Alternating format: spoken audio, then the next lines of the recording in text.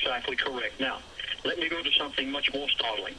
The black oil in the water in the Gulf of Mexico is not the greatest danger. Are you hearing me?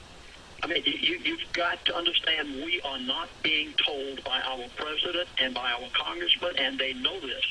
The black stuff that comes out that you call oil is just destroying wildlife, fish and oysters and shrimp and fishermen's occupations and pristine white beaches and the marshlands and the coral reefs. What comes out with the oil? Most people don't realize this, Alex, that there are actually things that come out of the ground with the oil, and what comes out of the ground, out of that gusher with the oil, is causing the death of humans and unborn babies. Folks, please, I have never been so concerned in my life.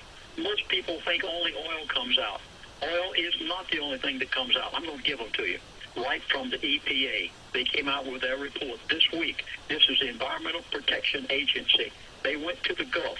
They made their test, and they found coming out with the oil of some of the most toxic compounds and gases. They're in the air. They are flammable. They are toxic, and I'm going to name them for you and give you the report right from the Environmental Protection Agency. They are hiding this. I was able to get it. Please write these words down. They announced just this week volatile organic compounds in the air in the Gulf. Did you get those words? This is very important. Volatile organic compounds. They listed some. I'm going to list them for you. This will scare the daylights out of you. In the atmosphere, in the Gulf, number one, hydrogen sulfide.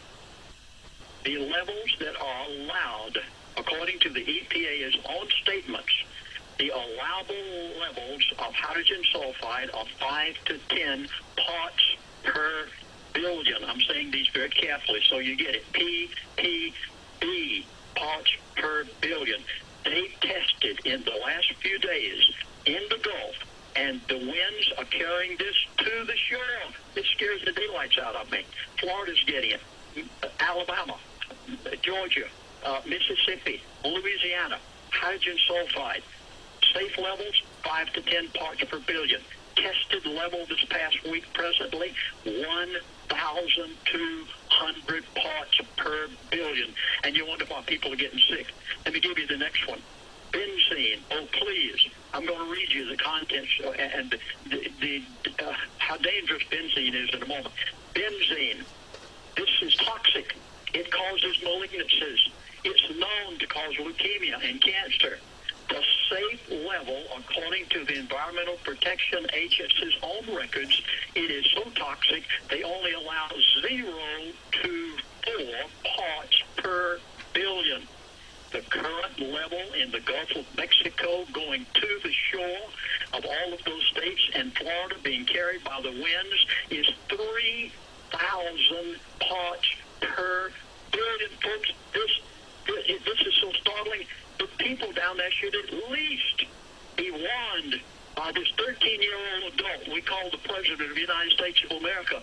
The people should at least be told by this man what they're breathing, what they're facing, and that 2, 3, 5, 10 years from now, we're going to have deformed babies and people with respiratory problems and people dying. I'm going to give you one more. Well, I must go back to benzene. Wait a minute. I got to read you what it says on benzene. Exposure to low levels of benzene can cause dizziness, drowsiness, headache, confusion, tremor, rapid heartbeat, and unconsciousness. Long-term exposure to benzene can cause damage in the bone marrow and lead to blood problems like leukemia. It also weakens the immune system and targets organs such as the kidneys, lungs, and the brain. Folks, this is so dangerous until even I, as a minister, shudder to think about it. I'm going to give you one more. It was in the EPA's report.